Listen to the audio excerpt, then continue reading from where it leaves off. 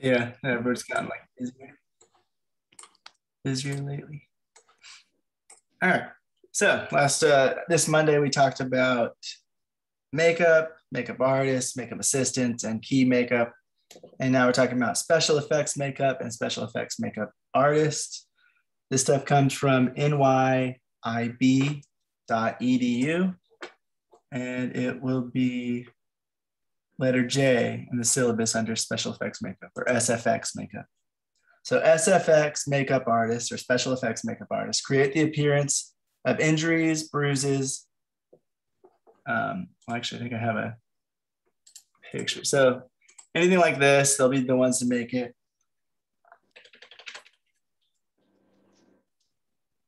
Injuries, bruises, any kind of mutilations, like limbs coming off or things wrong with the person, stuff getting detached from their body, any kind of deformities that a person might have.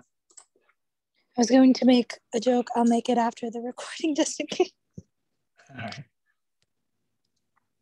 And sometimes they're the ones who handle aging, depending on how much needs to be done to get the person to look like a different age. So it depends on how many years you're trying to advance them compared to what age they are originally. So aging can, if it's not too much being done, then it will go to makeup artists. But if there's a lot that needs to be done, a lot of extra stuff that needs to be applied, then special effects makeup will take over and do it. They also do bullet wounds. So anything that you see when somebody gets shot in the head, if they're bleeding, any kind of cuts or anything like that, they'll be the ones to do that to make it look realistic. Like I said, some cuts, different types of cuts, and they use like latex, silicone, scar wax, different materials. It is a real like art. Like it is not easy to make it look at least passable. The amount of work and detail that goes into it from what I saw, and like it can really elevate your film, just that extra detail or that extra investment in the right equipment and materials. It really elevates your film and makes it look a lot more expensive, a lot better, higher quality. Just your practical effects, like the difference that makes, you know. Yeah, definitely. And they don't it depends on if it's supposed to be like an old scar, or if it's supposed to be cut in camera, because cut in camera there's a lot more that has to be done. They have to put a patch of fake skin, they have to blend it to the person's skin, they have to make it look like it's not sticking out, and then they have to let it be torn open with some kind of tool where actual liquid blood comes out, so it looks like the person's bleeding. And so there's quite a bit that has to be done if they want to capture a cut that's visibly done on camera that has blood, then fresh. Whereas doing a scar or something that's a little older is easier to do, but it still isn't, it's not easy to do, but it's easier than doing it for camera. Also now with the internet and with Amazon and stuff like that, it is a lot more accessible for you to buy equipment for that, and it's not as expensive as it once was. Some things still are, but a lot of it is pretty affordable, and it really just takes skill and knowing how to do it now more than somewhat. I would say like it's still, you know, it's like they have to be makeup artists, but they also have to have extra materials to do the special effects makeup. So it's going to be as expensive as a makeup artist, but then additionally, it has to be even more so because they have extra material. A lot more than it was. A lot more accessible than it was, and that people imagine it being. Like, yeah, it's still going to be expensive. Things are expensive. But from what I saw, at least in like the videos and the articles that we were looking at, it seemed like it's less than I thought it would be, I guess. Maybe because my expectations were higher. Just doing like a quick Amazon research or whatever, I was like, oh, that's still pricey, but I don't know why in my brain I just thought it would be a lot more. Does that make sense? Yeah. Yeah. And it definitely, obviously, it depends on everything like brands and, what the most professional one is considered. And even though if something else might come close or be as good, it's just the brand name might take it to a new level of price and stuff And like that goes into it as well, of course. And there's also the fact of like what kind of movie you're going for. I don't feel like every movie it needs to be uber realistic and uber perfect.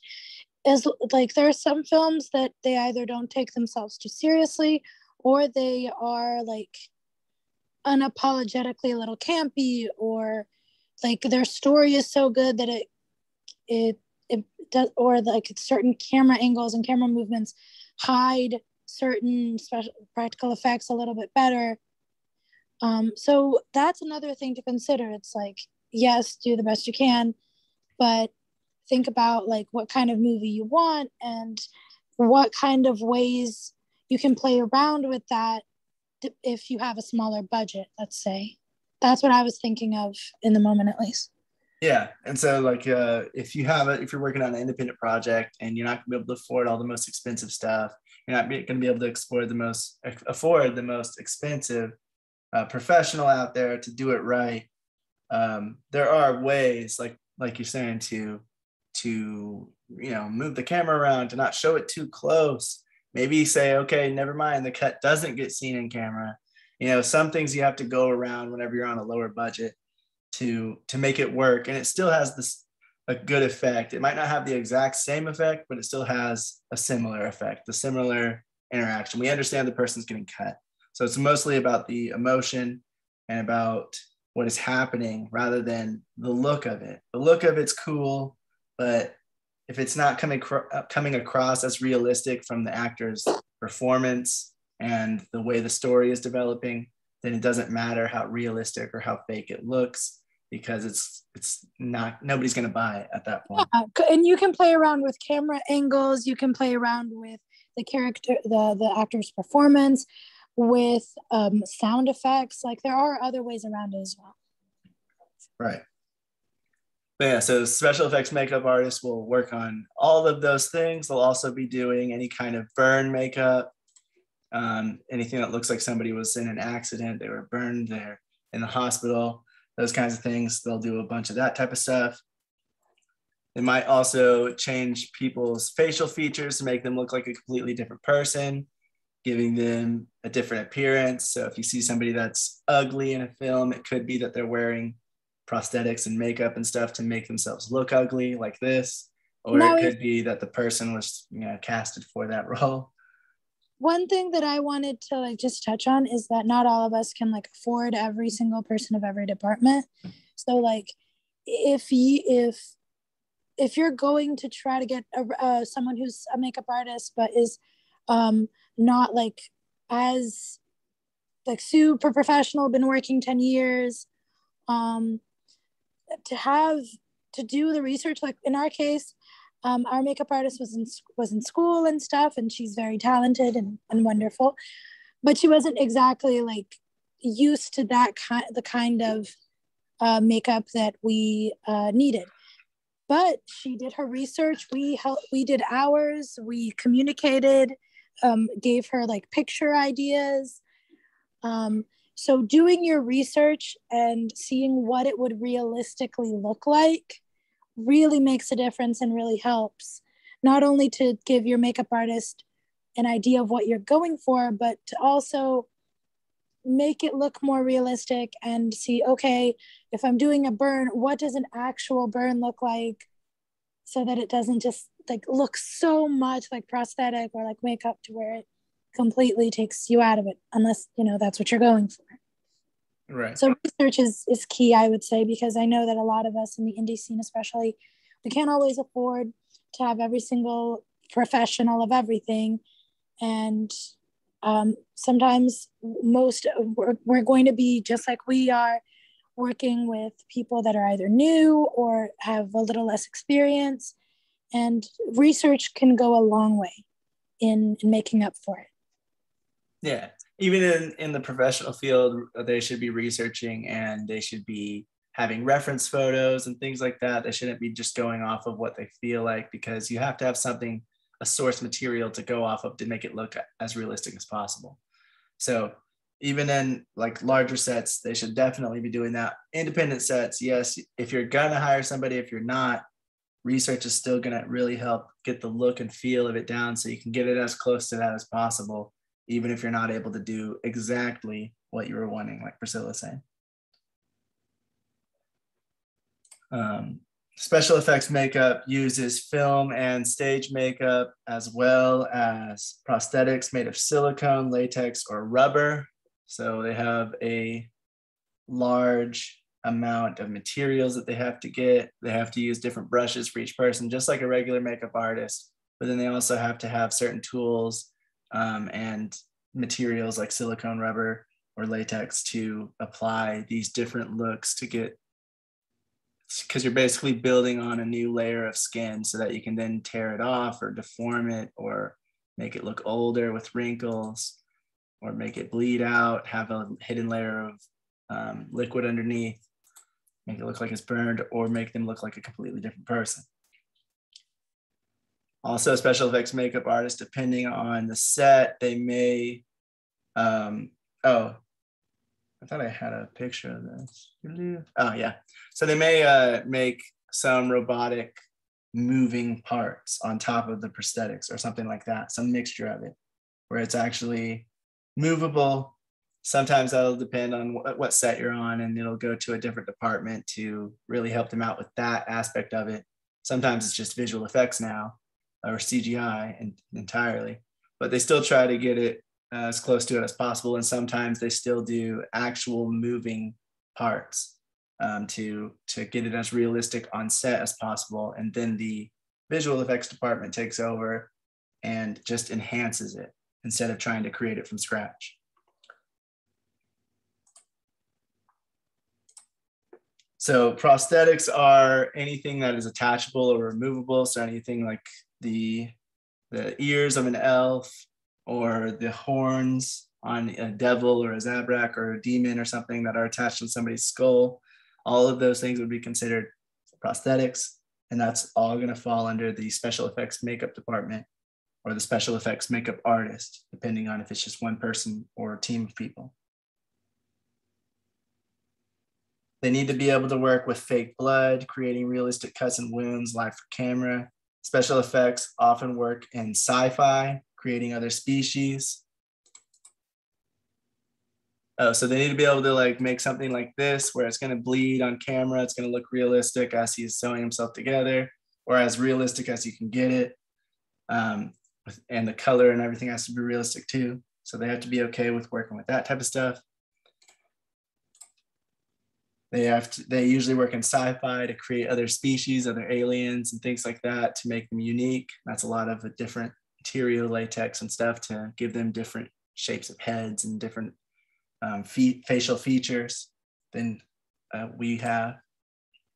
They also create monsters for horror or stuff like ghouls, creatures, zombies, and more. In fantasy, they might create other species too, like elves and things like that, fairies, something else. But those are the usual ones that they work in, just because that's the one that requires the most special effects makeup. It's either horror, sci-fi, or fantasy. But they could also be working in any other genre that needs, an action movie would need bullet wounds or would need cuts and stuff like that. So they will work in there. It's just the majority of their work comes from sci-fi, horror, or fantasy. Special effects makeup needs to know molding, sculpting, and casting techniques. Prosthetic makeup is actually a part of special effects makeup. So in certain sets, if you have a really large special effects team, like you have to create a bunch of different people that look like a different race or something like that, the prosthetic makeup artist or artists would have their own, they'd have their own part within the special effects makeup department. So sometimes it can be a whole department, a whole group of people. Other times it can be just one or two people, depending on how much is needed to be done and what the budget is. But the prosthetics makeup, obviously, they focus on prosthetics, which are the things that can be attached, added, or removed, while special effects makeup would work on things that are actually applied to somebody's face, like bruises, cuts, and injuries, and things like that. Special effects makeup as a whole focuses more on applying makeup to an actor, while prosthetics are focused on adding removable parts or parts that aren't actually on the actor.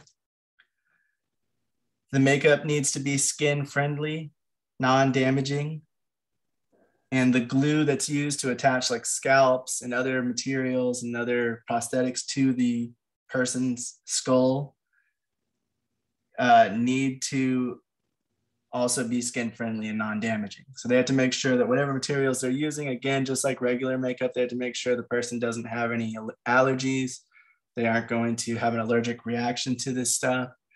And they also have to make sure it's not going to damage their skin when they pull it off. It's not going to rip off a layer of skin or hurt somebody's ear or rip off some of their hair. All of that stuff they have to be really careful with because they're messing with people's faces and people's heads, and to make sure that it's not going to damage them in any way or cause any kind of negative reaction. Sometimes the artist might get pre-made parts and apply them. So they might get something like this if they're using horns, and it's just like little pre-made prosthetics. So they're not making it from scratch. They're actually buying it from somewhere, and then they are applying it to the person's head, and they are blending it into their skin.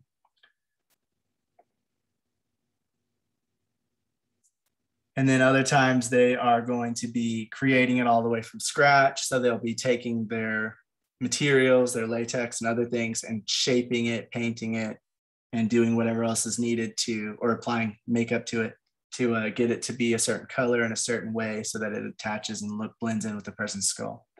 So depending on that as well, it depends on how long that's going to take for one, how many of them they need.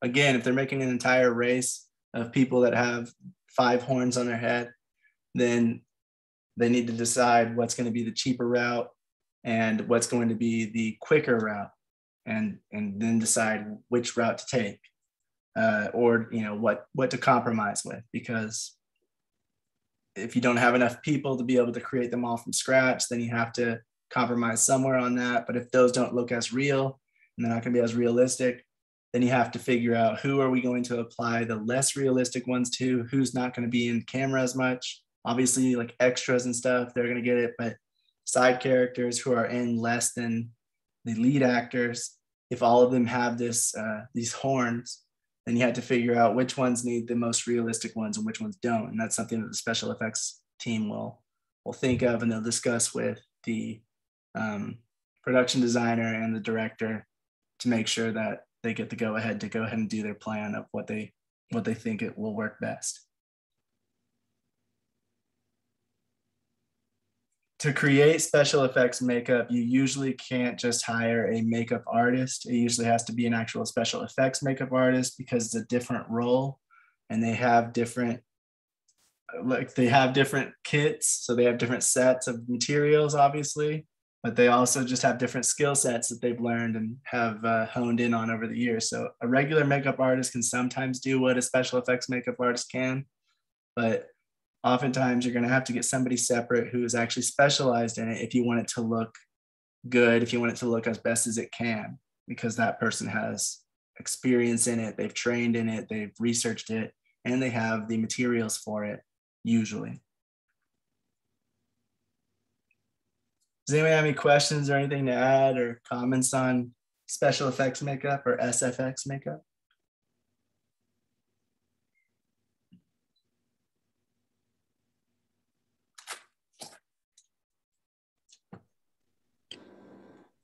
I was trying to remember something that I remember. I thought I really should write down notes when we're not able to study together, because otherwise I'll forget everything. I was just gonna say that, like, so these prosthetics are probably a mix of the prosthetic and then makeup on the prosthetic, right? To give it more Either of that or paint, yeah. Yeah, that's what I was thinking. because I can't imagine them looking very realistic, especially with having to blend them into the person's face and making it look like one cohesive thing that should be there. Right, and that is why they need so much different makeup, because they have to have all these different colors, because the bottoms of these are really dark brown, and if you're putting them on actors that don't have that color of skin, then you have to sort of blend the areas, or at least like gradually blend the areas to that, or you have to change the prosthetics to make them a different color. You have to do something, and either way it's going to require a different color of makeup, and usually a lot of different skin tone makeups to try to match them to other people's skin. And there's so many different actors with different skin tones, and each individual person has several shades to their skin, even whether you notice it or not. They have to have so many different ones to blend everything together. Like, oh, I get it now. Why it takes like 6 hours to do. Yeah, it takes a while, and that's why they are also there from a really early, like 3 a.m. to 7 p.m. because they have to be there to apply it, and they have to be there to take it off of the actor later on. You can't just leave an actor in all of this type of makeup. Yeah. Oof, yeah, taking it off. Oh, that must be annoying too. And they have to take it off gently and carefully and make sure they're using whatever materials to get it off without damaging any skin or anything like that. Because these things are often glued to either the person's skin with like skin glue or some kind of glue that's skin safe, or it's like to the bald caps and whatever else. And the bald caps are glued to the person's face so that they can blend it as best as possible. And people have different skin types as well. It might be skin friendly, but if someone is known to have very sensitive prone skin, that could cause a rash, or you could cause issues as well, which is a whole other can of worms. Right. And so that's why they always need to ask and figure out if any of the actors have any allergies or anything that they know of that's going to affect what they can use. I don't remember if we saw this or not, but I would imagine they would probably have to do like a test before the day of filming as well to like see what they're going to need, what they're going to use, so that they don't have to bring like an entire arsenal of things to the set, just what they actually need.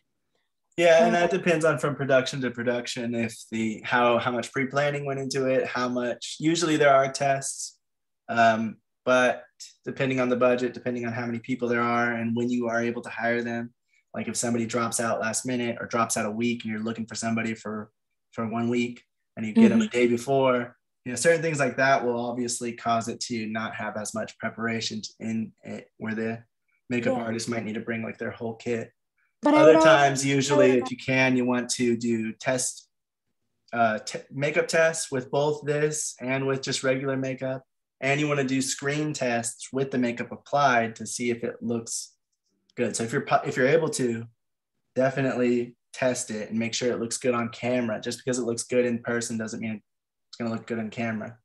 And it also gives the makeup artists or the special effects makeup artists time to look at the actor's skin and figure out what can be done with it and make sure that they can match whatever they have to their skin and all that. So I would imagine, again, I don't remember if this was in it or not because it's been a while, but I would imagine that when it comes to fantasy, anything that has like a high number of prosthetics or makeup, stuff like that, I would imagine pre-production, it would have to be added extra time for makeup tests and a camera test and see how it reacts to the camera and if they need to change anything.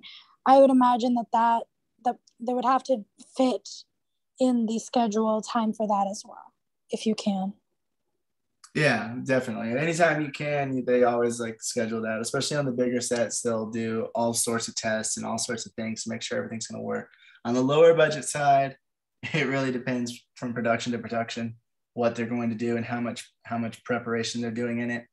Usually you're going to have concept art and you're going to have some kind of idea of the look you're going for, but you're not really going to, on certain sets, especially the lowest budgets, you don't have as much money to be able to get the people to be there to do all those tests. So you just have to wing it and try it on the day. And that's why I say if you can afford it, even if it's not on set, if it's like at the person's house or at a neutral location, somewhere where you can, oh, honey, what the heck? I was just scrolling through. Sorry. I'm a little queasy with blood, even though I know it's fake. And I was zoomed in as well. So I was zoomed in, next thing I know. But I would say that if you can find a location just to try it out, just to see how it would look on camera. Okay, we're going to need to use a wider lens or zoom out a little bit, or we're going to need to make it look more like darker or lighter, or like just if you're able to schedule in a day just to do that, just to test that out, even if it's just a day, just to see how it looks, see how it looks on camera. I feel like that would be so invaluable. Like it would be so valuable in the long run, you know? Yeah. And that's why a lot of people will just say, independent films, try your best to do pre-production work as much as you can, because especially if you're doing something like this type of stuff, you want to make sure it's going to work and not have the problem on set when you have all of your people there, your whole crew, and you're all set up to shoot. And now you're going to run behind a production day because that's going to cost a lot more than trying to get an actor and a makeup artist on set with the light. And, it's a less crew and stuff like that needed whenever you're doing tests. I feel like for us, that was something that I really struggled with, because we were on a very tight budget and tight schedule. And I wish we would have gotten one day just for setting it up and just for makeup tests, because that kind of, for what was, it kind of pushed us back a little bit. Definitely. And that's why you live and you learn. you do it, you learn, and then the next time you do it, hopefully you don't make the same mistake. Well, that's the thing. Like, not saying that you guys are amateurs or anything like that, but like, I can say I am. Well, no, I'm just saying, like, you learn from your lesson, and you're obviously hitting this mark where you're saying, I wish we had an extra day, which is the projects that do take that extra day, it shows. Like, it's like the quality is so much better because they actually took that time. Like, one of the more professional sets I've been on. The difference one day makes, right?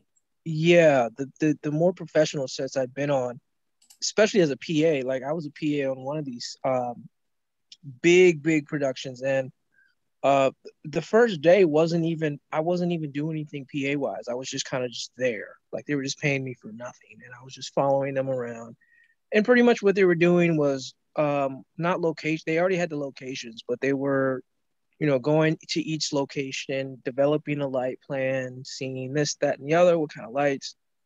And, they did all that first day. And then when the next day, that's when everything was like, but it went so smoothly. Like, that's the thing that I took from that, was like, wow, all that stuff they did on the first day, it seemed boring and it seemed kind of like useless, but the next day it kind of showed like why they did all that extra work, because that till this day it's probably been the most smoothest running set I've ever been on, because like everything was on schedule, and then like we had lunch on time and everything was on schedule, and I was just like, yo. So it does make a difference, that extra day, to do the like Priscilla was saying, test the lighting and make sure everything is going to look good before you get on set, because you never know how long. You don't want to get on set and then all of a sudden, oh, this is going to take a lot longer than we thought because now we have to do this, that, and the other. So, right. Yeah. And that's why taking those extra days, the prep days, getting everything ready beforehand and testing and everything, testing out the equipment, testing out makeup, testing out blocking, if you can, and just testing everything out before you get on to actual ready to shoot is really important. And that's what a lot of independent filmmakers and stuff don't take into account, because they just want to try to do it as cheaply as possible, because it is expensive. So it's understandable, but really taking that extra time, those extra days to plan and prep is really important. You don't know how long pre-production, like setting up, is going to take until you're there. That's the God honest truth. Like, we planned as much as possible. We practiced. setting up everything. But at the end of the day, like if you're not in that set, if you don't have the people there, if you're not on that schedule, like so many things can go wrong, so many things can be different. So just having that extra day makes an enormous difference. And the reason that a lot of people don't think is because a lot of us, and that's not necessarily I can see where it's coming from, because we're focused on the production, which is like, that was the main hurdle, was getting it to production, right? And now that it's in production, it's just like, no, we need to film, we need to do this, we need to do that. And so sometimes the prepping, some stuff can fall through the wayside in the battle to finally get it made, to finally get it in production. And things can get lost along the way, or things can get ignored, like, oh, we should have thought of this, or we should have, along the way. But if there's anything that I've learned, is that it's always worth it to give yourself an extra, even if it's just one extra day, because it makes a huge difference. You will have time to prep, and if there's any emergencies, it's always better to have more time than less at the end of the day. Yeah. All right. Yeah. So usually when you have special effects makeup, you're going to have concept art. You're going to have you're going to have talks with the artist. You're going to they should tell you, or if you're the artist, you should tell the director or the producer or somebody that how long you feel like it's going to take. Just like with regular makeup, special effects makeup artists, it kind of runs the same way. Ooh. Tell them, I think it's going to take this long. If you need this actor for this and that actor, I'm going to need another person. If you need them for the same scene, because I can only do one person at a time. I would also, sorry, honey, I didn't mean to cut you off. I would also recommend that do not have that conversation 2 days before shooting, 1 day before. For goodness sake, have that conversation in advance, as soon as you get them. Like, if you have the actors, if you have the makeup artist, we tried to do this, and thank God it made a huge difference. Just sit and or have a call, or a Zoom call, a regular call, a meeting, where you're like, okay, what are you going to need as a makeup artist? What can I help you with? What are the actors going to need? Hey, actor, what's your skin type? So I can forward this information to the makeup artist if they are not able to be in direct communication. Hey, can I forward your number to the makeup artist in case they have a question for you? Those things, talking about them, scheduling time to communicate about these things are essential. That was something that also was made a huge difference in our experience, and from what I've seen in the experience of a lot of people. Yeah, and so special effects makeup artists, the ones that you're paying that have done it before, they should be the ones to reach out and try to figure out the actors beforehand. They should be using concept art, kind of showing what they're going for, or basing off of concept art from a concept artist if you have one that is showing the idea you're going for, and describing how realistic that's going to be, or what needs to be done to make it look that way. Like, oh, this, I know you want it to look like this, but that's going to make it look their head is going to look very wide, and then they can kind of describe what's going to happen and why, because of what needs to be done to get that look. And that's when those concept art pieces are taken and they are made into something a little more practical and realistic, and changed for various reasons, one for creative reasons and another for logistical reasons, to get it to be as close to what they were going for as possible, but also make it look good on camera and on the person, because each actor will have different skin tone, different hair color, different eye color. So certain shades of things and certain shapes might not look the best on different people because of the way their face is structured and other things like that. Also, certain colors complement different skin tones better. And also, different shapes will make it will make a huge difference. Like, the type of prosthetics you're putting will make a difference in making the face look even or lopsided, or you have to be very careful as well that it isn't too big for the person's face or too small, that it matches the look that they're going for, but also that it doesn't end up what's the word I'm looking for? Basically, like taking over their whole face to where you have to get the sizing right. If you've ever watched any fan-made projects on YouTube of Star Trek or Star Wars or anything where they're going to apply prosthetics, a lot of them, some of them are very good, and some of them they put on too much makeup to where the actor can't move their mouth and where it looks like their face is melting off. And so there's certain ways to do it to make it look better to whatever face structure the person has. And, you know, even though the character in a book might look like something, sometimes it's just not practical. It's not realistic to make them look exactly the same as they do in their book form, because it's just not going to work that way. Yeah, a lot of fantasy writers, people that work for TV that do fantasy and stuff like that have said that you sometimes have to modify the look, the wardrobe, even the universe in some aspects to make it more practical for the scenes that you're shooting, for the look that you are trying to get, because it's different writing something out and actually creating it in a real life scenario. Yeah, it's a lot more complicated and takes a lot more.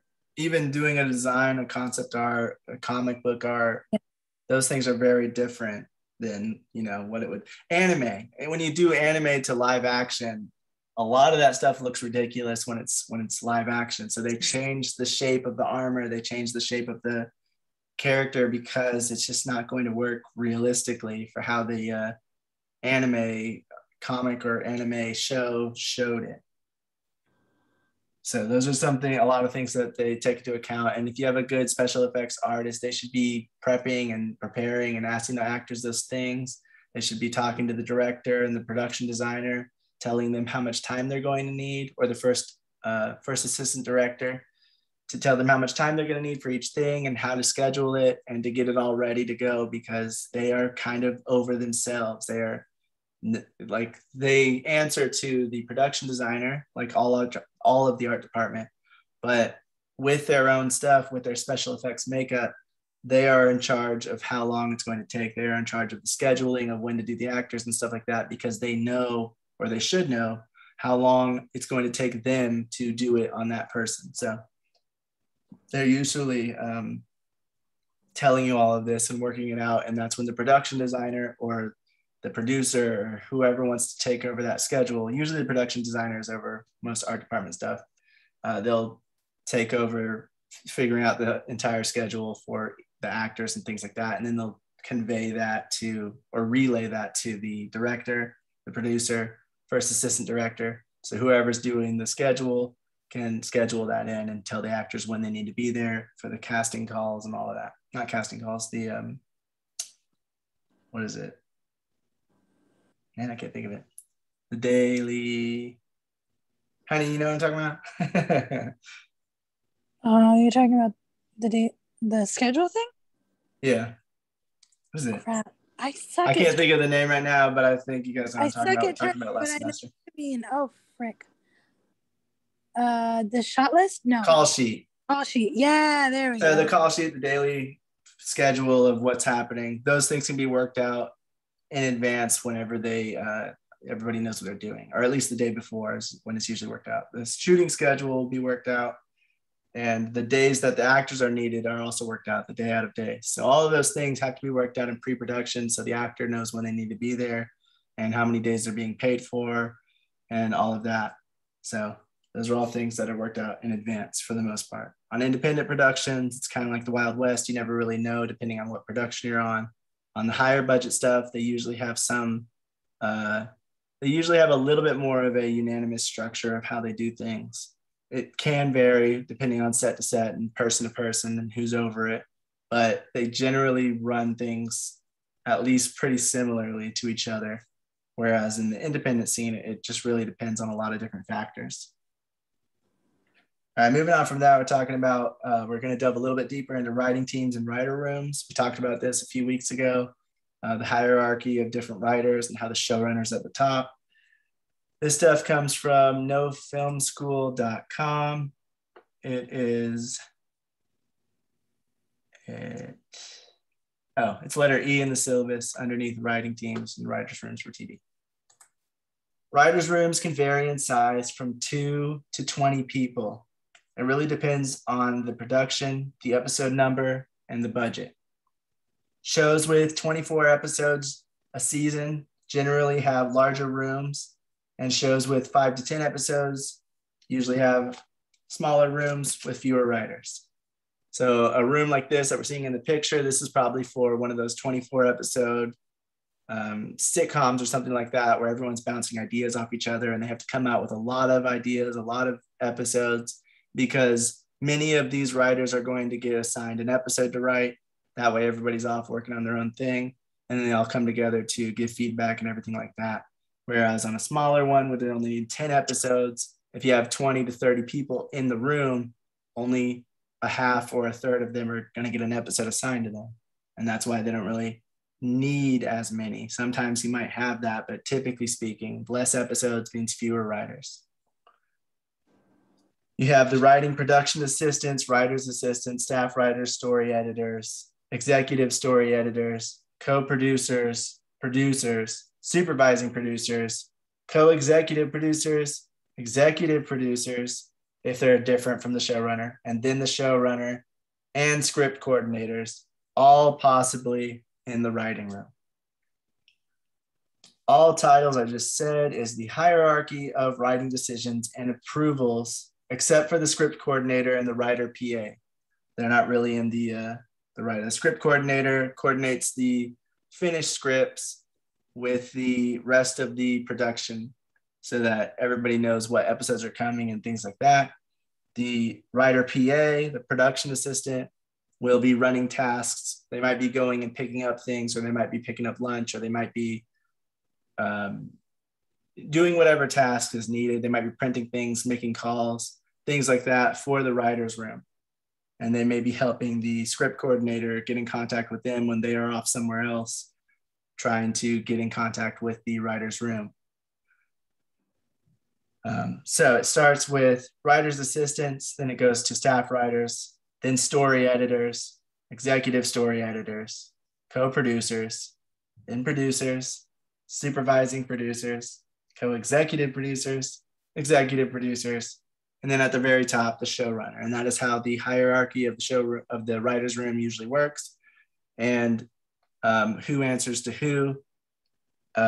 Except for, they might not go directly to the next person. Like a staff writer isn't going to go to a story editor if they have any problems or if they have any questions.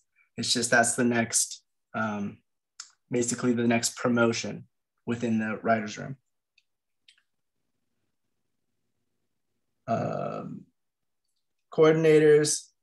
Script coordinators can handle any clearance issues as well that may arise from the script as they prepare the drafts for the production team. So if there's anything they need to clear, any kind of logo or line of dialogue or something that might be an issue, they'll try to find clearance for it and get the legal rights to whatever they're trying to use. We've also discussed this stuff before, but writer's assistants help keep notes and outline the story ideas the writing room comes up with. So they're all in a room, they're coming up with ideas, they're brainstorming.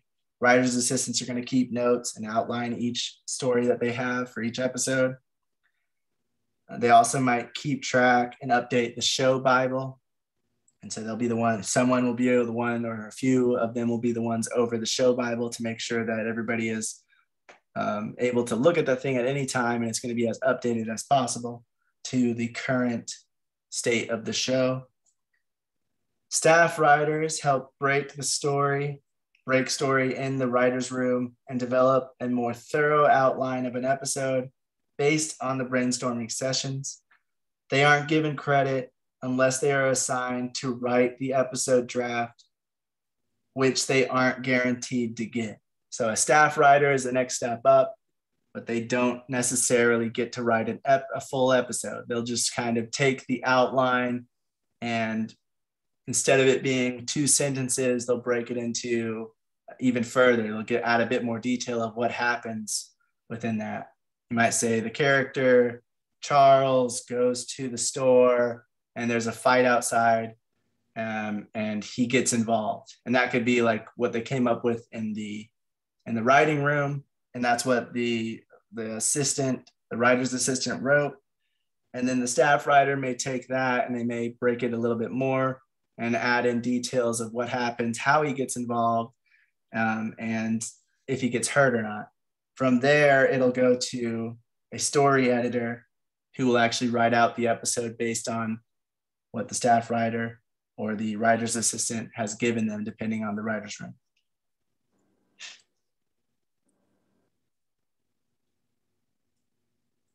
Story editors, they're like staff writers, but they are guaranteed an episode each season, and they get their name in the credits for the one or the multiple ones, if they write multiple episodes of the ones that they write.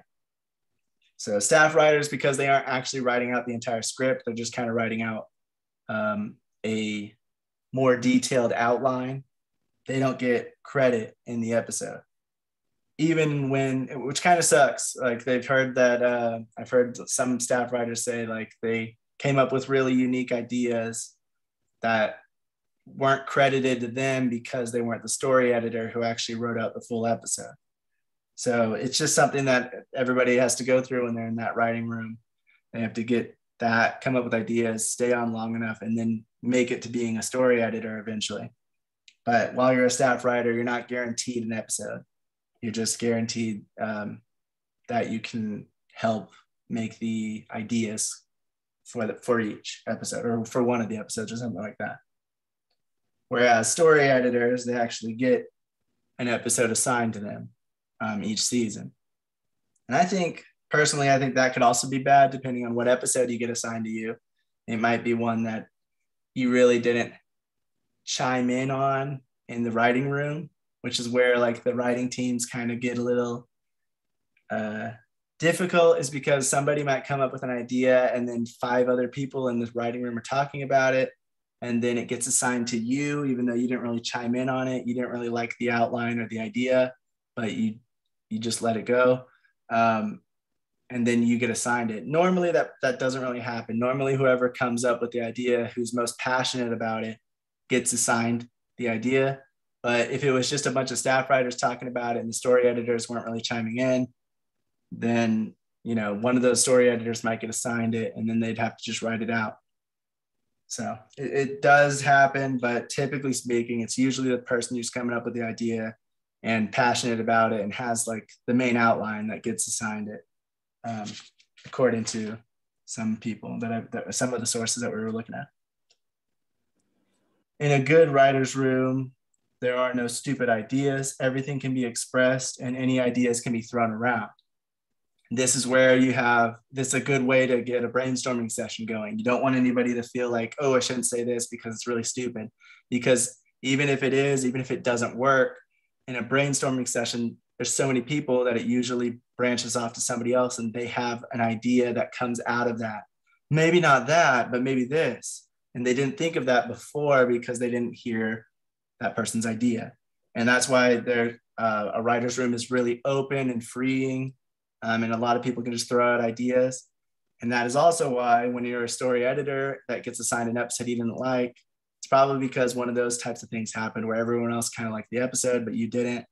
But you're not going to shut down the idea for being stupid, because that's not how that works, because you don't want your ideas to be shut down like that. You don't want to make a negative feeling in the room. You want to make sure everybody feels like they can express their ideas and give ideas out. And usually there's a discussion back and forth whenever ideas are thrown around. It's not just like somebody says an idea and everybody says, sure. There's so many people, you're going to have a big discussion about most episodes and the ideas. And well, maybe that doesn't work. Or I don't know. I don't find that funny, but I see where you're coming from. Maybe this, and trying to add on to it instead of just completely negating it and saying that it's a worthless idea, something like that. It'd be more like, I don't know, maybe that'll work, but maybe we could do this. And then like either branching away from it a little bit or adding on to it to make it a bit better or something else. That helps get writers' creative juices flowing and creates a safe space, which helps everyone give their ideas out and not feel like they have to hide anything or hold anything back, which is not something you want to happen in a brainstorming session. Of course, all the ideas are not going to be used, but sometimes, like I said, ideas that don't work will lead to ideas that do eventually work. Whether you're branching off from it, you're saying, I like that half, but not that half of the idea. Or you're just saying, well, no, not that, but that gives me an idea for this instead. In many writing rooms, you'll be seen as not contributing if you aren't throwing ideas around. So a lot of people will just start trying to throw ideas around because you want to seem like you are contributing to the conversation. If you're just quiet the whole time, then that's not what you should be doing. You should be quiet the whole time in a brainstorming session. You should be having some idea of something or some discussion to add on to somebody else's idea, if nothing else. So a lot of ideas are just thrown around by everybody because that's what it's meant to do, to get those creative juices flowing and get everybody having that conversation about what this is, what the show should be, what these characters are and who they are and what they do, all of those types of things.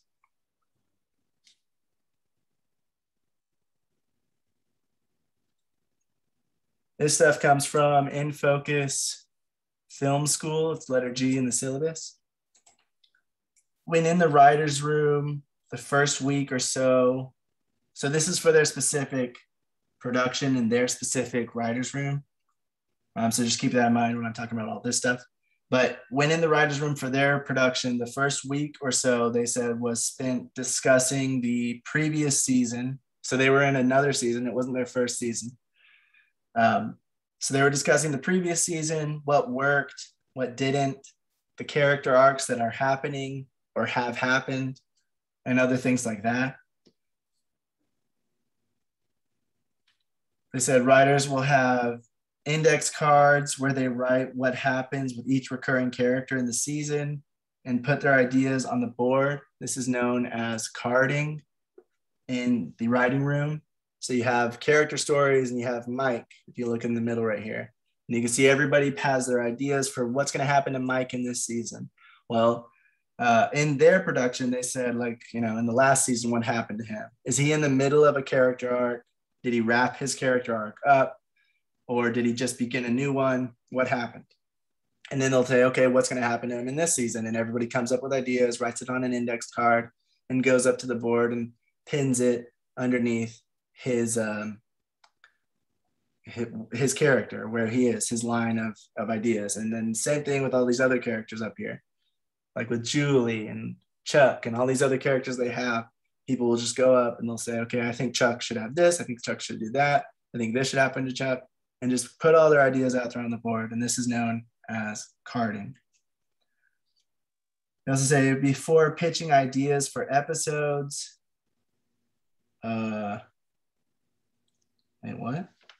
Before pitching ideas for episodes, they worked on that. Oh, so before they even started pitching ideas for the episodes in their production, they just worked on what happens to the characters first. And then they started thinking of how is this going to happen to the characters? What could happen in the episode that causes this to happen? Week 2, they began pitching episode ideas one by one. So the first week was spent just thinking of what happened last season and what are these characters? What is everybody's ideas for what's going to happen to these characters this season? Then week 2, it was everybody's going to be pitching their episode ideas based on all of this stuff that we went over last week, one by one. So each person can have their time to discuss what their episode will be like. They said that in their production, some of the ideas might have been fully developed and others are not as far along, but it doesn't really matter how far along it is. It just matters what the idea is. Some people had like a fully fledged idea, almost an entire outline, while other people just had like the very basic paragraph of an idea of this could happen in that episode.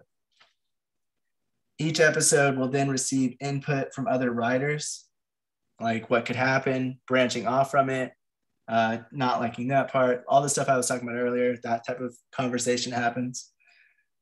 Some ideas are then dropped or they're pinned for later. Others are accepted and used for part or all of an episode. And that usually is up to the showrunner, or if the showrunner is not available, then it goes to the co-executive producer, and it just keeps going down the line. I think the supervising producer is the person who can be in charge of the writer's room if none of the people above them are available at the time. But because this is week 2 of writing, I'm sure the showrunner was there. They should have been anyway. Or at least the co-executive producer if the showrunner is working multiple shows at once. So I'm sure somebody was there to be able to, and they're the ones to make the decision of, are we going to keep this idea or are we going to not? Does it fit with the rest of the show? And that kind of thing. And then they're going to lead the writer's room into whatever direction that they want the show to go in. Or they, like I said, they might take that idea and they say, okay, well, maybe like this will work for half an episode, but I feel like we still need to add to it. I feel like we still need to make a B story or add to this primary A story and just adapt it a bit to make it fit an entire length of an episode, because this idea is cool, but it doesn't really seem like it's going to work for an entire episode and that kind of thing.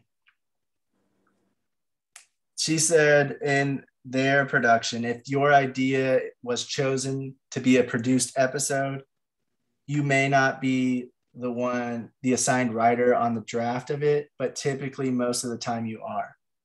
So you might have come up with the idea, you might have had a detailed outline and everything.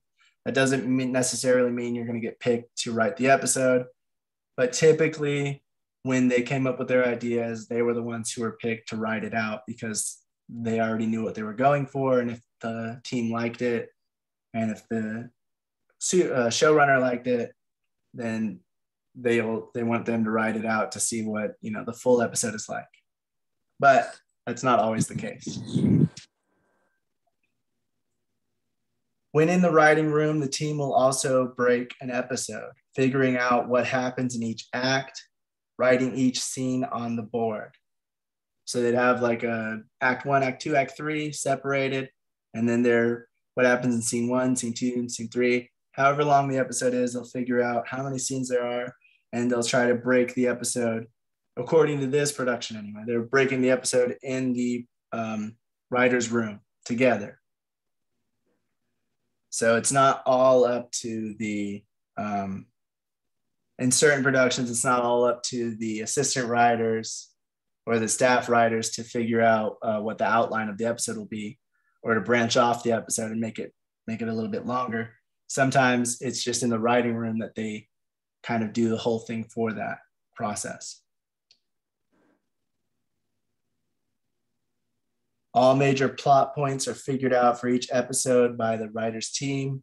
Once the writers and the showrunner are happy with the episodes, the writers break to write outlines, taking the index cards for their episodes and turning those notes into 10-page documents outlining the episode. Writers would then meet, give feedback on the episode, and make revisions. Outlines are then sent to producers and networks to make sure that they work for them. The producers and networks give their feedback and any required changes. Then the writer makes them, then go on and make the first draft. And for this production, that took them about 5 to 7 days. So that was almost the whole entire second week, or depending on how long they took to give out their ideas, it might have been the third week that they were actually writing out the first drafts of the episode. So you write out the outline, people like the outline or not, and they want you to make changes. And then you make those changes and then develop it into a full episode by filling in all of the blanks and expanding it out wherever is needed. After they write the first draft, feedback is given and more notes. Then the writer makes the corrections. The draft is then sent in to the producers and the network to give their feedback. And again, changes are made to the script once those changes and feedback come in. So it's a bunch of back and forth. Hey, is this good? No, it should be changed. Okay, now is this good enough for the network? No, what should be changed? And then just making changes and alterations to the script over and over again. So the writers all need to be, again, it's always important for any writer anywhere, even if you're not in TV, but especially if you're in TV, writing, you need to not be defensive, and you need to be able to change things for your story, or be able to know when to kind of fight for certain elements. If you truly believe that it works for the story, the character, and the show as a whole, you can stand up for it and not want to make the changes. But at the end of the day, you need to just go with whatever the top executives, the network studios, whatever, are telling you you have to do, if that doesn't work. And most of the time, you want to just pick your battles and not stand up for every single idea you had, because that you need to be able to be easy to work with. And standing up for every single idea and being defensive about every single change they want you to make is not a good thing. It's supposed to be very collaborative effort to make these episodes come to life. So something to think about. But it's also good for filmmakers too. If somebody gives you feedback, don't automatically get defensive and say, no, that's stupid, whether it's your friend or somebody you don't know. It might not work for your story, but you always want to take feedback into consideration and at least consider making the changes or not. Whereas on TV with the networks, if they're making required changes, obviously you have to make those, because it just doesn't, for whatever reason, the network feels it doesn't fit, or it's just too risky for their business and they don't want that.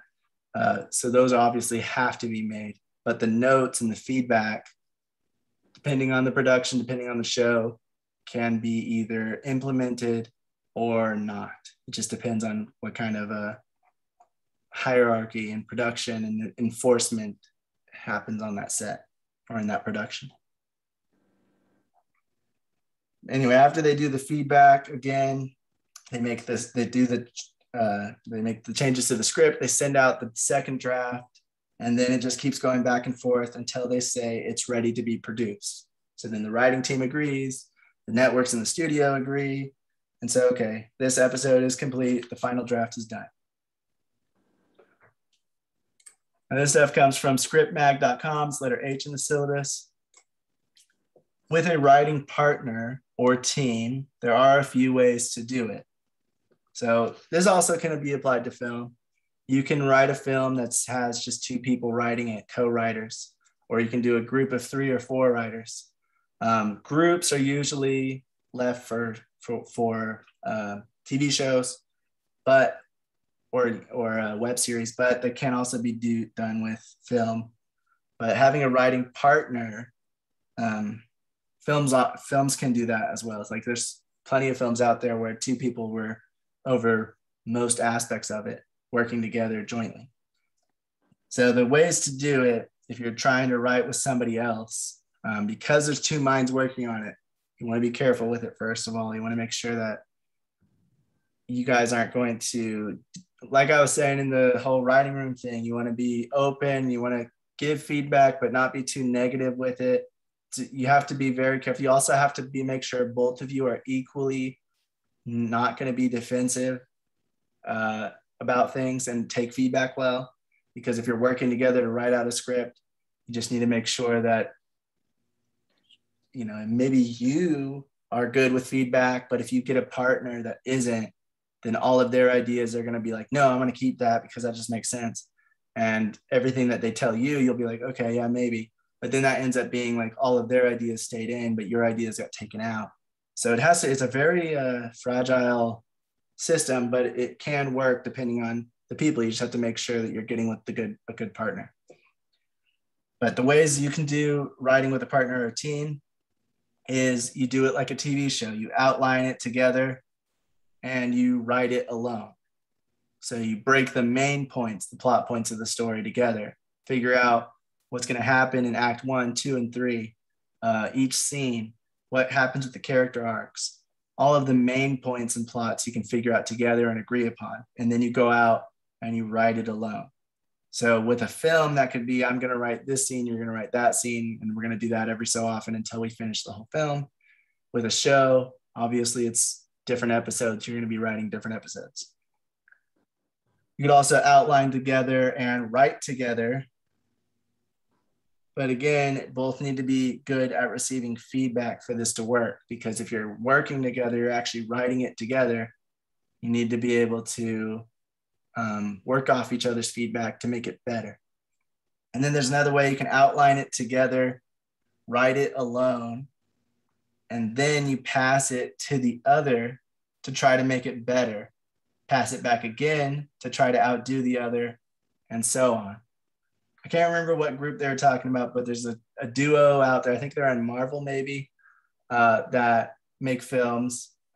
And what they do is that they write it, they outline what's going to happen, then they start writing the scenes, and then they pass that scene to each other and they try to make it better. They try to up the dialogue, they try to up the action and make it work for the whole film and work for that scene specifically as a whole.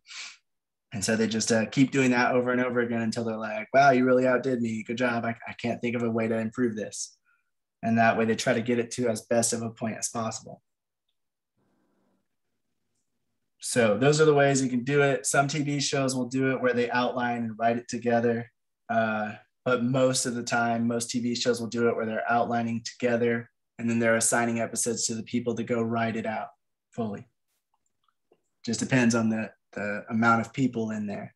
Clearly, if you have like 2 people in your writing room, you might just do any of those 3. You might outline it together and write it together in the room, or you might take it and go off and write your own episodes. But if it's multiple people, 24 people, however many, the typical way it works is you guys all get together, brainstorm, outline, figure out the main plot points, and then go off and write your own assigned episodes until they're complete.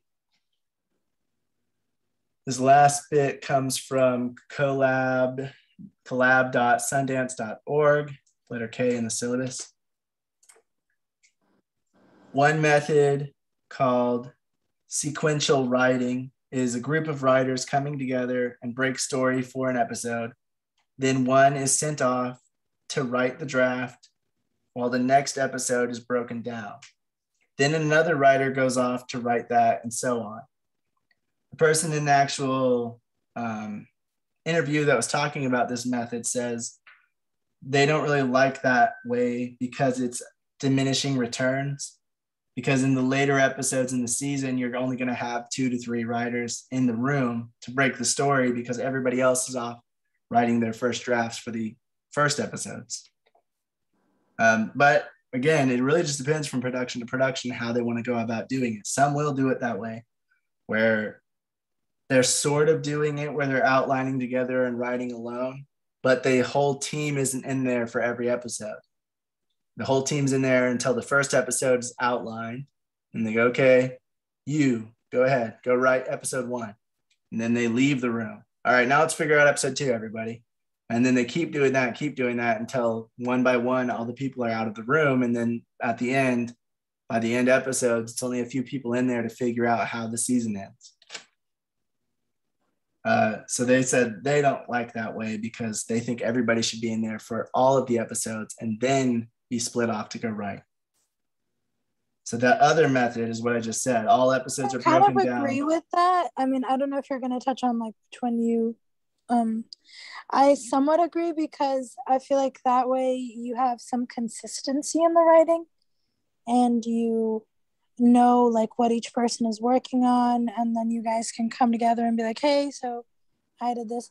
I don't know. I feel like when there's a lot of writers, there should be some more effort put into meeting and consistency in the writing and working together. But I also know that every person has their method, and sometimes it's better for them to write and then come together and show the stuff and then work on the stuff together, like work on the project that they already have. Like, okay, what's your piece and your piece? Let's try to put it together. Let's try to brainstorm. Yeah, and so whenever, if you were talking about that first method, I feel like they would write it and then they'd all come together to discuss their first drafts, and that's when all the feedback would come in. But yeah, I agree. I think personally, I think the other way would work better. Everybody stays in the room until you break down all of the episodes and figure out the outlines of all of the episodes, and then everybody's sent off to write their own.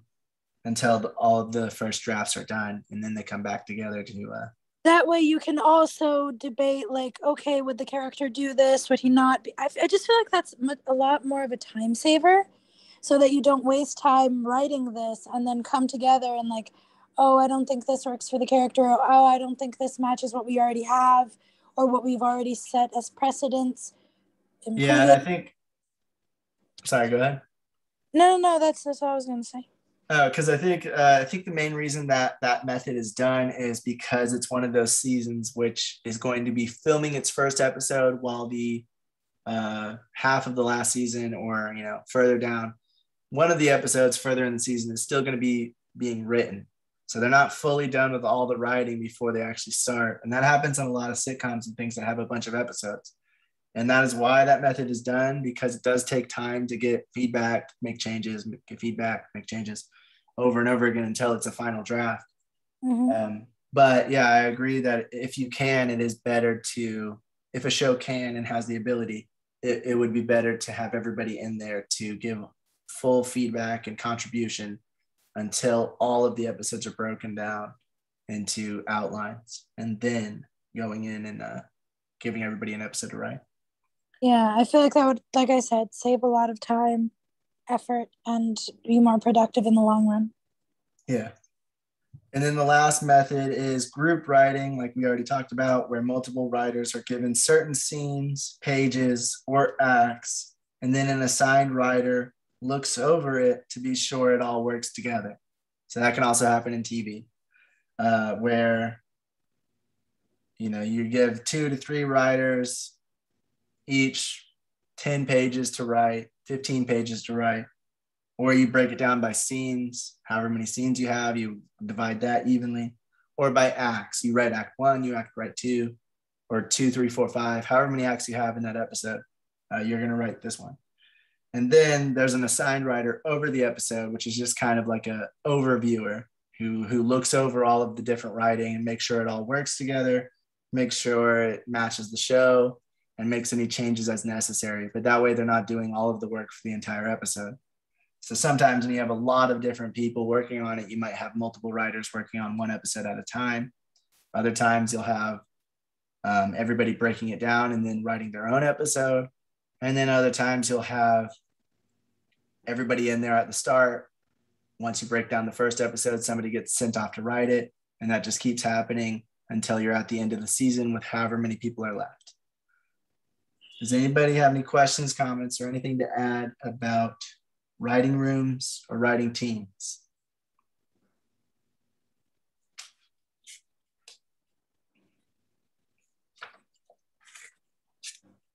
All right, yeah, so I think the main thing is just make sure you keep your ego in check.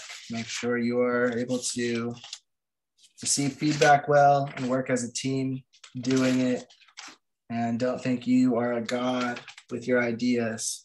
I repeat all the time, and I think that the best way for you to go into this and not have your feelings hurt or not feel defensive is the mentality of, we are a team, we are working in this together, all for the good of the project. We are all trying to make this project the best it can be. So if there is a critique, a criticism, or something that we don't agree on, or that they would like to change, it is nothing personal to me or to my work. It is just them trying to help me create the best product possible. I feel like that mentality just helps you detach yourself a little bit. Of course, we can never fully detach ourselves. It's our baby, it's our creation, it's personal in some way. But I feel like when you go into it with that mindset, it just makes a huge difference, because you don't feel attacked. You don't feel like you are having to defend or protect something that's yours. This is a group effort, a team effort, and we're all working together. And we're all working towards the same goal of making the best product possible. So exactly. All right, moving on from that, we're talking about film markets, and this comes from videomaker.com. It is letter E in the syllabus. Oh, before that, the way you communicate too. If you are a writer and you are working with another writers and you're working with other writers, the way you communicate with those other writers, there's a way to communicate. That is something that if you're going to be working in a writer's team, if you're going to be working with multiple people, you need to work on your communication as well. It can't just be the other person has to understand this. Like sometimes, more often than not, like my brother always says this, it's not what you say, it's what the other person understands. And that sucks sometimes because people understand different things. But at the end of the day, it's like, try to understand or at least know the communication style or ask questions the people that you're working with. And so you can understand their communication style a little better so you know how to communicate with them in a way that your point comes across and it doesn't seem defensive. It is a little annoying sometimes having to walk on eggshells or having to mind your words and word things in different ways so that people understand. Some people are more sensitive or have different communication styles than others. But in the long run, everyone's different, and having that self-awareness as well of how can I communicate this in the most productive way possible? Not, without hurting their feelings, but in a way that's actually going to be productive for this and not just going to end up petty or feel like I'm talking badly about their work or whatever. So try to think about the most productive way you can approach a conversation as well, and not just and just flat out state your opinion. Yeah, communication is key in everything. So yeah. Especially in writing and feedback, and the brainstorming session needs to be open and environmentally friendly. So you need to make sure that it is has a nice environment. I mean, like not environmentally friendly, but has like a good environment. Everybody feels like they're able to communicate, open and talk and discuss whenever they feel like it, have a question, have a difference of opinion. All of those things need to feel like they're able to have that. And nothing should be like getting shot down as like unless it's like intentionally harmful, then of course. But other than that, you should be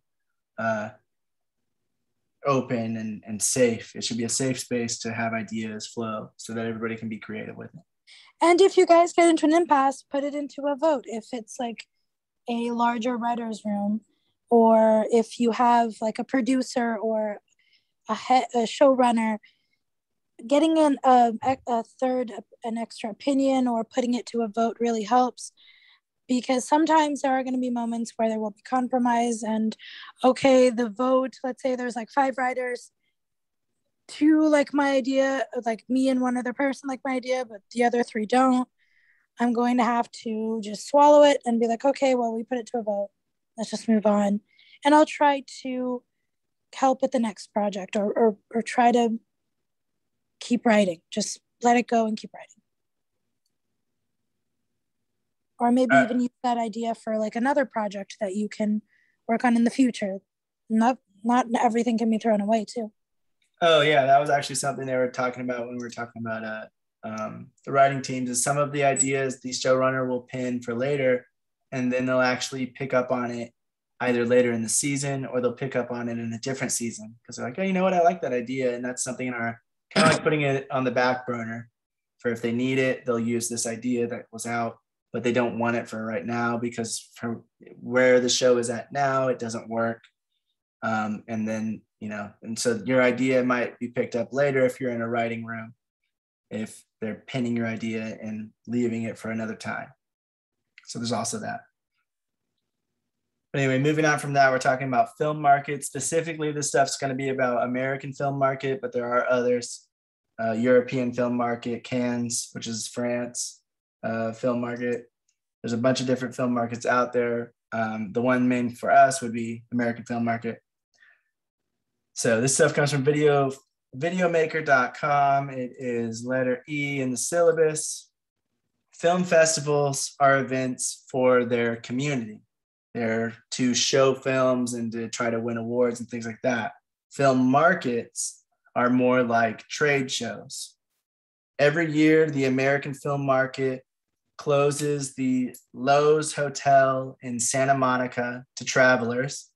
and turns it into an 8-story complex of offices by production and distribution companies from all over the world. All bedding is removed and replaced with office furnishings.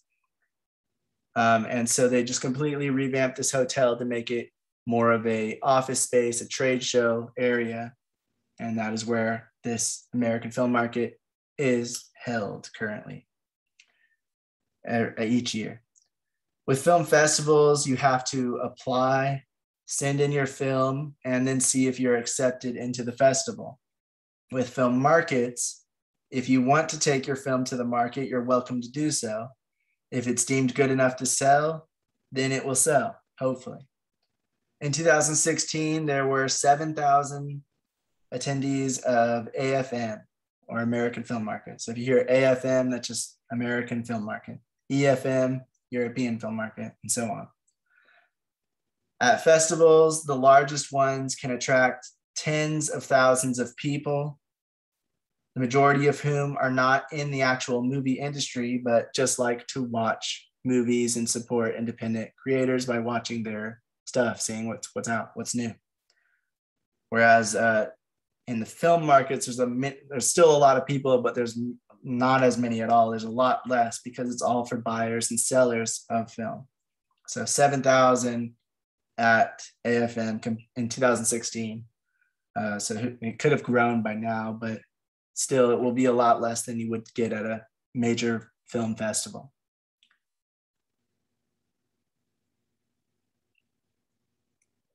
They also say, videomaker.com, they say sometimes festivals can be bad for your film when unqualified members and amateur reviews are posted about your film, sometimes in real time, where prospective buyers have the opportunity to hear what others think before they even see the film themselves. And so they might start already forming their own conclusions.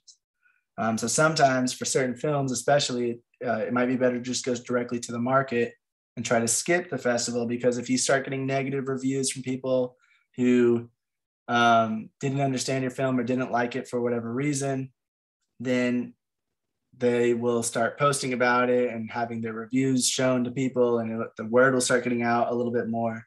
And that might give you a negative impact on being able to sell it if you then later take it to the market to try to sell it to a distributor or a studio or something like that. Because they'll be like, well, these people don't like it. They're all saying that it's not good, even though maybe they weren't your target audience. Because you never know who's going to show up to a film festival and if they are going to be your intentional audience or not. And so if you are intending to show it to a certain target audience, then you'll never know who's going to be there at a festival, and you'll never know what their reactions are going to be. So if they are having negative reactions to it, that could negatively impact your ability to sell it later. Whereas if you took it directly to the market, you might be able to get somebody who likes it.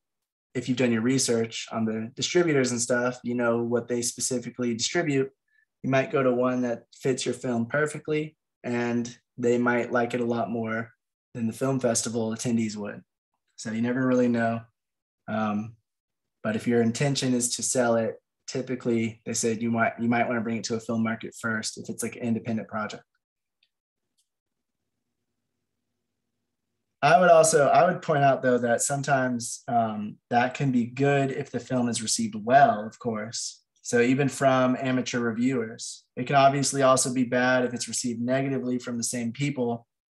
But if you bring it to a festival first and it's received well, then you just up the chances of your film being sold at the market. So there's always that. You could either get negative or you get positive reviews. If you get positive, your chances of selling it are higher and at a higher price. If your reviews are negative, whether that was your intended audience or not, your price would probably either come down or you just have a worse chance of selling it.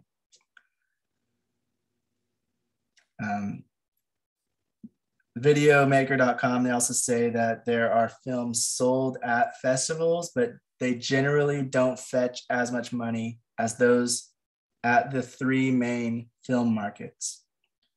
Selling films isn't the main goal at festivals, whereas at film markets, their sole goal is to bring buyers and sellers of entertainment together.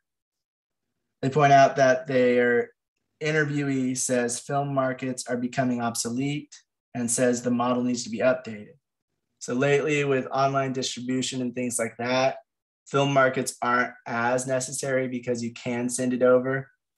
But there is something to it of being in person and having a deal done compared to just trying to do it online, whether it's even through video or email, especially. The less you have with contact and like actual physical contact or being able to talk and hear intonations and things like that, the less chance you have of getting a good deal. Whereas you might be able to have a good chemistry with somebody and get a good conversation flowing about the film if you meet them in person. So it's it can be good, it can be very good, or it can not really help, and it's you can do the whole thing online. It really just depends on your film and what you're trying to do with it, where you're trying to get it sold, and those kinds of things. The film market season starts in November. That's when AFM in Santa Monica, California starts. And the film market season wraps in late May at Cannes, France, with their film market. The European film market is held early to mid-February. So you have American film market in November, European film market in mid-February, and the Cannes, I don't know what they call it, but their film market happens in late May. The next bit of information comes from Magda Olchowska.com. Film festivals can be combined with film markets, and the trend is increasing in the industry across the world because it's more convenient. So you can also have the major film festivals are attached to different film markets now. Film markets are not cheap, since you will need to rent exhibition space and a screening room from the organizers to try and sell your film. You can also try to get pre-sales at film markets before your film is even made or before you've started production. And so getting pre-sales, some people will go there just to pitch ideas and pitch things that they want to do. And others will go there to try to pitch their film that they've already made to try to get it sold. And so those are the two types of deals that usually happen in film markets. So next thing comes from setheroapp.com. There are 4 stages of film market selling. There's booking the meetings, delivering a sales pitch, creating a media kit, and selling your film. If you're an independent filmmaker, it's advised you hire an experienced sales agent, producer, or a producer rep, because they're going to know the people, they're going to have connections already, they're going to know what the deals are good and what's not, they're going to know how to pitch things, they're going to know a lot more information than you will. And so it's always better for you to have somebody experienced that knows what they're doing, whether it's a sales agent, a producer rep, or just a producer on your film if they have experience selling and distributing independent films, or at least selling it to a distributor to distribute it. There are thousands of buyers, so you need to do your homework to figure out which are going to fit best with your film. Most buyers being distributors in this instance.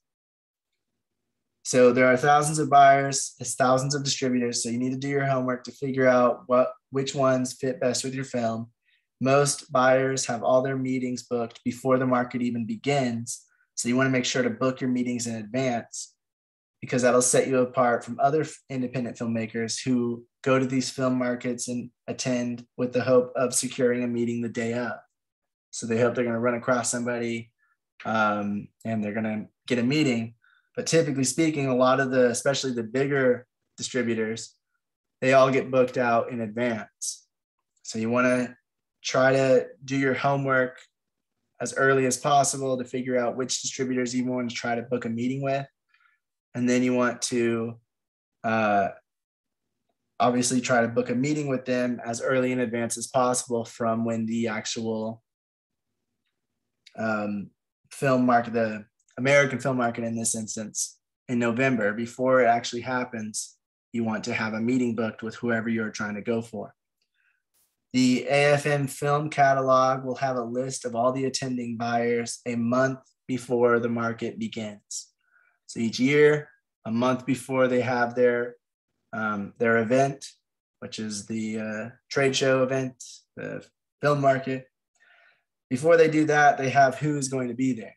And that is the time to look into them and figure out which ones fit, which ones don't, and do it as quickly as possible. Because like I said, they start getting booked up and then they aren't going to have any meetings or any scheduling available unless some of their meetings drop out or go shorter than they expected. So you always want to try to do that stuff right when you can, right when they release the information. You want to start looking into it. Who does my budget level? Who distributes my genre that I'm in? Who distributes with inexperienced or experienced people like me, or my crew? All of those different questions you need to look at and you need to see, is this going to fit with this distributor? Because if it's not, you shouldn't even try to set up a meeting with them. They probably won't set up a meeting with you anyway, because they're going to already know that your pitch doesn't match them, but you're wasting time that you could have tried pitching to somebody else earlier. So you always want to go after the ones you feel like fit best first. And then if you have extra time, you think, you can try to book with some people that are kind of secondary, like maybe they would, maybe they won't. But the main ones that feel like they distribute your exact kind of film, those are the ones you want to go after as quickly as possible to try to set up a meeting. The AFM recommends making a list of 30 to 40 target companies that you want to pitch to or try to set up a meeting with. You can try scheduling meetings by contacting the buyers by email and then following up by phone. When you get meetings set up, you'll want to make a sales pitch with a brief breakdown of the film genre, synopsis, and your intended target audience. So when you're actually doing your sales pitch to them, you want to explain what your genre is. You want to explain the synopsis or the main overview of your movie. What is it about? In a general, as small as you can, a little bit, maybe like a paragraph, but like a log line and a synopsis and things like that to really just get the information across quickly. And then your intended target audience, who you think would watch this film, whether it's people from other countries, whether it's Americans from this certain area, whether it's this certain age, whatever your target audience is, you want to explain that as well. The best pitches are friendly, organized, and straightforward. You don't want to blabber on about your film and why it's great. You want to get it across quickly and concisely so they can have a good overview of what it's about and then make an easy decision on if they want to learn more. And if they want to learn more, that is when you start explaining more.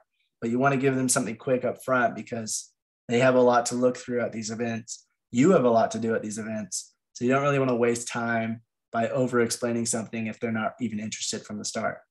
Sometimes that'll work, but most of the time it won't. If they're not interested in the main pitch, they typically aren't going to be interested as you expand upon it. The meetings tend to last for about 10 to 15 minutes. So if you go to somebody and you're doing a meeting with them, it's a really quick thing. It's 10 to 15 minutes. Explain your story. We'll have a little chat about it. And then we'll decide what we want to do, if we want to get your full script or what. Be sure to arrive, if you are setting up meetings and everything, be sure to arrive to those meetings early and don't schedule meetings too close together. There's multiple floors. You don't want to have to be wasting time. You scheduled it 10 minutes from the other one or too close together to the other one. And the other meeting went on longer than you thought it would. And that other meeting that you're supposed to be at in 5 minutes now is on the other side of the hotel at the bottom floor, and you're at the top on the right side, and you have to go to the bottom on the left. Like that's going to take time. So you don't want to be late for a meeting. So they say if you're scheduling meetings, don't schedule them too close together. Really look at how far apart they might be from each other, and just give yourself time to get there. If they don't have like a map or an area of telling you what room they'll be in yet, and you still want to try to just schedule the meetings far enough apart to be able to get to them in time. And you want to get to them early too, because it looks professional. AFM does provide screening rooms for hire, which is just a movie theater room that you can rent out to showcase your film. However, it's unlikely that a buyer will have time to watch the whole thing. So they might want to watch a few minutes. They might want to watch a trailer, and usually you probably won't need a screening room for that. So you don't always have to get out those and rent out a screening room to get buyers interested. You should bring an online media kit that has several marketing items.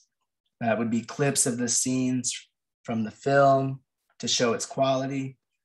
Pick ones that best illustrate the film. AFM recommends preparing 4 to 6 minutes of selected scenes and then send that to buyers before the meeting on a password protected site like Vimeo. That way they have access to it and they can look at it before they even get to the meeting. Or they can pull it up while you're in the meeting, I guess, if you send it to them right before. Media kit can also include photos, posters, trailers, page breakdown of the film synopsis, so like a longer version of the synopsis, and details on the producer, director, and actors attached. So who they are, what they've done before, and that kind of stuff. You'll want to also have a lot of business cards to hand out throughout the event as well. So if you run into anybody and they aren't really doing anything, you can say, hi, this is me. This is what I've done. You know, here's my card. You can look us up on this site, or you can call me here, email me, whatever. So you want to have a lot of business cards to hand out. It's a business agreements, business event.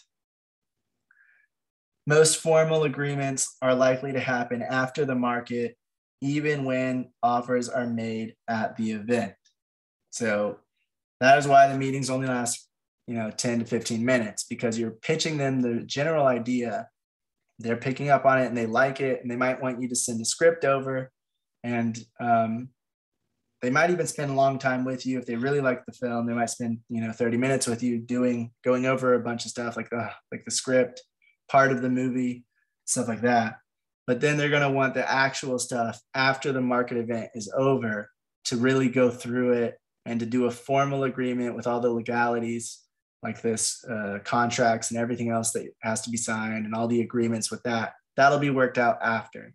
So you don't really have to worry about getting stuck with one person and staying there the whole time, because these things last a few days. So you're usually going to have like an offer or interest in it, and then they're going to follow up with you once the event is over. After the market, there will be several weeks of negotiations if buyers want to buy your film. It's also always good to keep in mind that it's best to turn down an offer rather than accept a bad deal. So you don't want to just accept an offer because it's the only one you've received. If it doesn't seem like it's a good deal, it's oftentimes better to just turn it down. And so, a few people were recommending, like, at these events, they are screened. You can't call yourself a buyer without being like pre-screened and everything. So most of the time they're all going to be legitimate, but that doesn't mean that they're not going to try to shorthand you with some kind of bad deal, or try to get the best deal for themselves as possible, like they should be. And so you don't want to just take a deal right then and there. You want to wait and see if, especially because when you're on a market like that, you can go to a next pitch. And if they like it too, now you have two interested companies going after your film. And that's just better for you. You have more leverage. Well, they said they'll give me this for it. Well, you're going to go up, or you're going to up your bid, or you're going to change this deal that we talked about? Are you going to give me more rights? What's going to happen now? And then you have two people or more bidding after your movie. And that's always good for you. So you never want to accept a deal right when you get it. You just want to say thank you, and I'll email you, and we'll discuss this further later after the market is done. The AFM offers a range of prices from about $300 for a single day pass to upwards of $1,500 for a premium weeks pass. So you can go on AFM and you can see what that means. what the different perks are. You know, some of them are like you have the option to screen in a room. Some of them are you just have the option to be there and set up meetings. So there's different perks to different levels of how, what kind of pass you get. But the $1,500 one is going to be like the whole week. I think it's like a 3 to 5 day event. And so that would be like you get all of the perks and you're there for the entire time. The other one is like, I'm going to be there for a single day and I'm going to try to sell my film on that day, or I'm trying to get people interested on that day. And then I will discuss it with them later. And that would be about $300. And if you're bringing a group of people, obviously it's $300 per person. So it can get expensive pretty quickly depending on what you're trying to do. A booth at the event in 2019 cost $6,400 for the week. So if you're trying to set up a booth specifically for your film, now it's probably more than that, but it was $6,400 in 2019 for the whole week. So that's something else you'd have to add on to the cost if you were going to do something like that. If you choose to rent a screening room, you didn't buy a pass that has the option to it, or if you have the option to do it, you still have to pay the screening room fee. That would be around $1,500. So there's a lot of cost to it. If you're getting interest in it, that's a good thing. But if you do get requested to show it on a screen, that will cost money to rent out a screen to do that. Then there's also hotel, travel, and expenses for you or your team. So you have to think about all that as well. Food and all of that. In 2020, the market was held online, and online film markets may take over further as it's cheaper, but time will only tell. Again, they were saying, you know, it might take over online because they did it in 2020 due to COVID, but certain people, a lot of people felt like it wasn't as interactive. It wasn't as good because you couldn't get a read on people as well. So you couldn't really negotiate. You couldn't have a good discussion and really express your film and pitch it the best way you can, which is in person almost all of the time.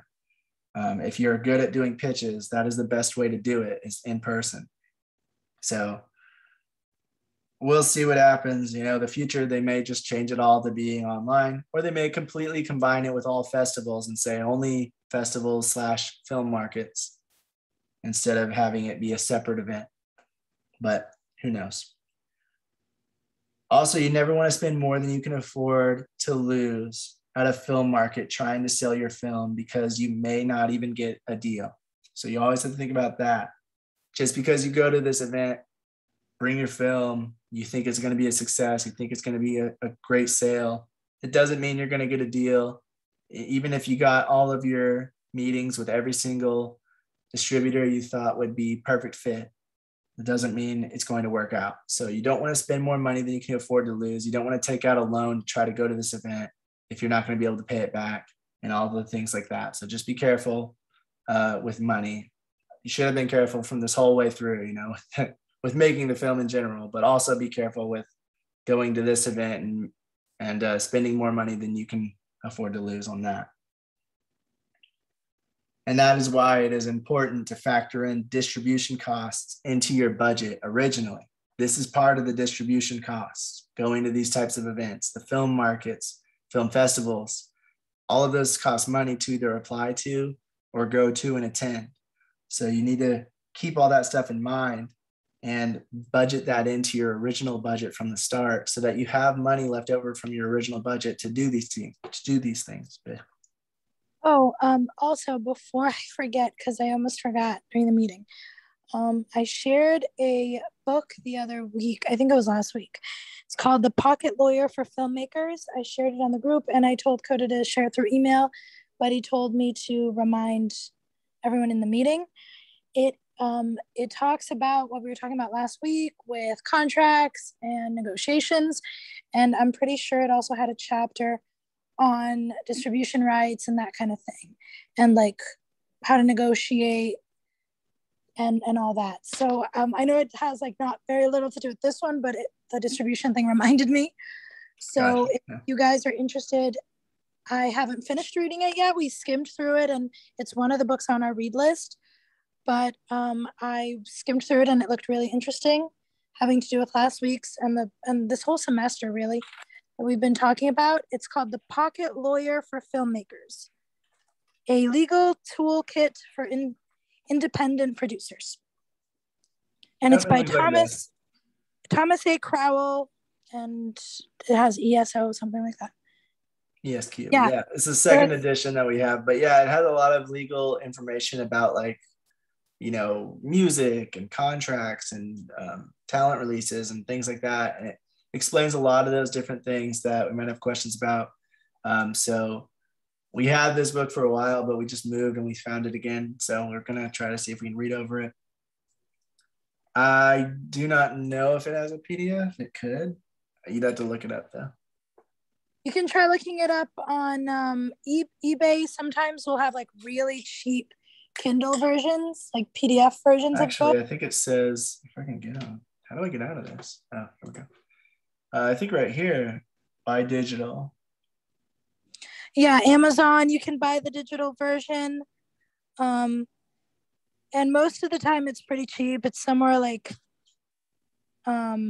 digital versions last time I checked were pretty cheap. They were like $5, $6, $8. The most expensive I've ever seen for a digital is like $8 to $10, and that's for like the 600-page one. So I don't know. Well, this one's showing about $39 to $37 for the digital book.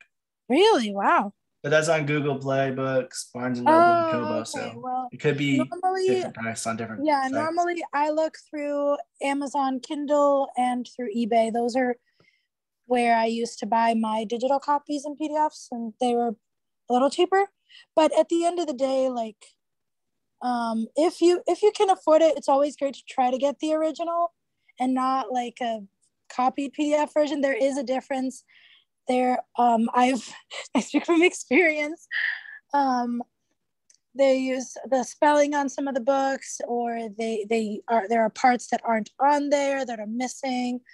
So just make sure that you're looking for that they have the same amount of pages, that the letters aren't different, so that it's not just like a copied and pasted Kindle version that someone took and then sold, you know, because those can have a few little mistakes and you might not get, you know, what you want. So just be careful, because there's even with digital copies, you can run into those little issues. Yeah, that's a book we'll be reading through hopefully soon, to just kind of go over some of this. It talks about copyright stuff and other things like that. So it's really cool, really interesting for all of this like business side of film that not many people talk about. Anyway, going back to film markets. So that is why you want to factor in your distribution costs, because attending this event does cost money. And so you want to have that in your budget from the very beginning, so that you have enough money to go ahead and go to it. You're not spending out of pocket even more to attend it, because you don't know if you're going to get a deal or not from it. You also want to get an entertainment lawyer if you can. You normally don't need them until after the market, when the formal contracts and deals are made though. At the actual event, that is why you never want to like accept a deal right there, then and there, because that's pretty sketchy. So you want to. Oh yeah, and that's a huge red flag if they're trying to be like, hey, I don't have time, but I saw this and I might be able to do a last minute deal with you. Or if they try to rush you into the deal without like proper scheduling, proper negotiations, like we've said a million times, sketchy as heck, red flag. Don't even have time to research them. It's Be and careful. like I said, the markets themselves will screen the people calling themselves buyers or the distributors, and they will screen them for legitimacy and things like that. So you generally don't have to worry about that as much as you would if you just tried to sell it online to a distributor, because this event will actually like go through people and screen check them, and screen them. I mean, but you still want to keep your still want to be aware of it just in case it does happen to you. You want to be aware that that is not a normal thing. You don't sign a deal right then and there at these types of events. You have a formal contract and everything. You get a bid or you get an offer, and then you expand upon that, or they contact you and you get in further communications, further negotiations after the event is over. Buyers in, like I just said, buyers in most markets are pre-screened and accredited. They don't just let anyone claim to be a buyer. You have to have certain credentials and things like that to be able to, or have previously bought films and other stuff. There's different things they screen for, but depending on the market, they might screen for different criteria. But either way, it's going to be a more legitimacy than you would have if you just went out or went online to any old film market or answered any email that came your way. So that is another good thing I would say about going to these actual events, is it's more legitimate. It's a bit safer, even though you still might not get the best deals out there, and you have to like negotiate to get it down. It's gonna not be as many, if any, scams as you might get from other places. But just like with anything, you should always be mindful of any bad deals and offers, because even if it's a legitimate company, they can still give a bad deal or a bad offer because they're trying to get their best deal they can, which is why there should be a negotiation. There's also some deals that happen at festivals like Toronto, Sundance, and others. There's also many deals that happen at Cannes, which acts as a festival and a market. So at Cannes, most people know about it as the festival, but it also has a simultaneous film market happening in the generally same area at the same time.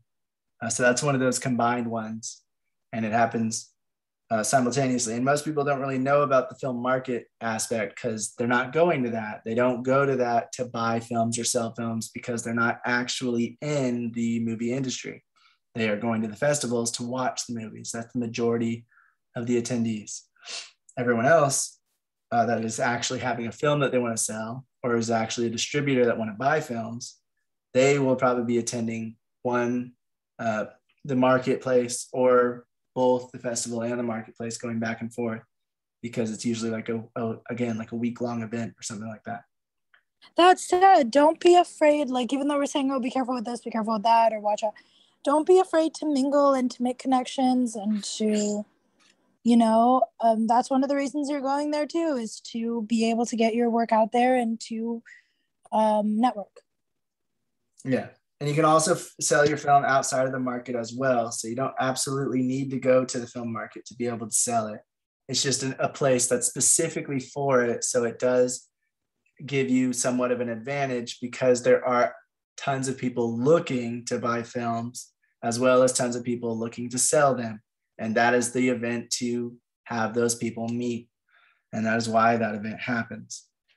And that is all I have on that. Does anyone have any questions, comments, or anything to add? Film markets. We'll talk more about film festivals and how like some can be sketchy as well, because some of the lesser known ones or the brand new ones, they all charge some application fees. So some of them are just out there to get that, and they don't really have a real legitimate festival. I mean, they have like sort of a festival, but we'll talk about that more in another meeting when we get to it. But for the film markets, those are generally going to be the ones that are the big name ones, are the most legitimate. Any brand new film markets, you never know what you're going to get, just like with anything else. So the main ones are like AFM, EFM, whatever the one that takes place in Cannes, France, and I think there's a Chinese one, and there's multiple other ones that are like the major ones, and you can look up a list of them to see what the major film markets are. But the other thing about that is, if you are actually trying to go out to these events, you got to keep travel in mind, all those costs. So if you know before you make the movie that you want to go to the European film market to try to sell it as well, just know that you're going to have to fly out there, and whoever you're bringing is going to have to fly out there as well. And you have to have a hotel and pay for the event. So all of those costs and things you need to keep in mind when you're beginning to make your first film or your second film or third film or whatever film you're on, if you're going to try to sell it at a market. If you're just trying to gain notoriety and win awards and get your name out there, film festivals are usually the way to go. Whereas if you're trying to sell your film and make money from it or make your money back, film markets might be the better way to go. Just depends your experience and what your budget level is and what your experience level is. So keep all that stuff in mind. Last thing I'm going to say is that Monday we are going to be watching a movie for its production design. This time we are going to be paying specific attention to the concepts of the film, the ideas that were presented in the concepts. Sorry. I was just going to remind everyone, I did do I found a few behind the scenes things on the film we watched last time. There wasn't much online, but there was a little bit to where some stuff that I thought was interesting just for curiosity's sake, and some stuff that I thought had to do with the production design and the colors and all that. So I'll be sending that this weekend. Cool. And also I found out, I tried not to research a lot about it, found out it was a Baz Luhrmann film, explained a lot about why. I was like, this feels a bit acid trippy, and now I know why. The Great Gatsby. Yeah. It was interesting. But yeah, so Monday we're going to be watching a movie again, and then we're going to base another exercise that will be due June 30th as well on that. Well, not exactly on that, but on the production concept. So that'll be either a mood board or a lookbook that we will create to try to convey an idea, a look, and a style of a project that we might have in mind or that we just create on the spot for this exercise. And so that'll be our second exercise. That'll be due June 20th, the one with color, and then the one for concept and creation.